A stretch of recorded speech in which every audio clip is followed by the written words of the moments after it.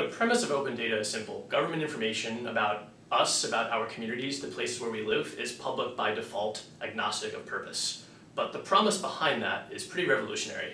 It's about transparency, it's about equity, it's about democracy. It's about people having much of the same information that government has, and about being able to engage on a more even footing with their government. So the story about open data that's commonly told focuses on the substantial benefits to the public. What's not as well known is how much open data benefits governments.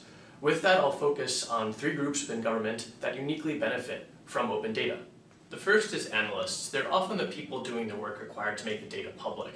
That means talking to other staff within their government, just not something that analysts often do.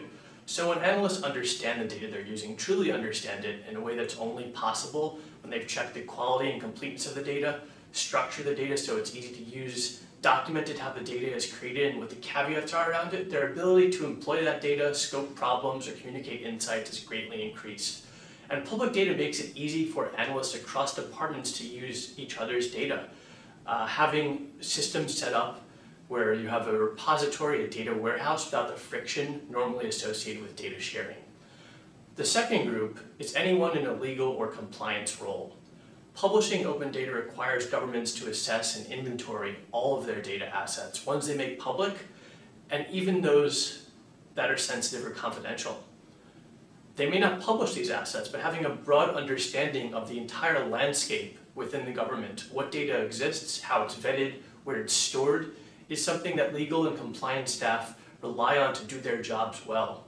So any work to identify records through a discovery or FOIL process is improved, and the volume of these requests that staff receive can actually be reduced by making more information public.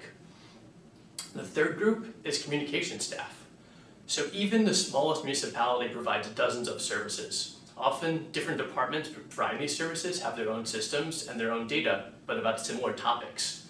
And as a communication staffer, asking a question can yield a different answer, even a conflicting one, depending on who you ask. A single authoritative repository of information, something enabled by open data, can ensure that what's being shared is accurate and timely across departments, across staff, across government.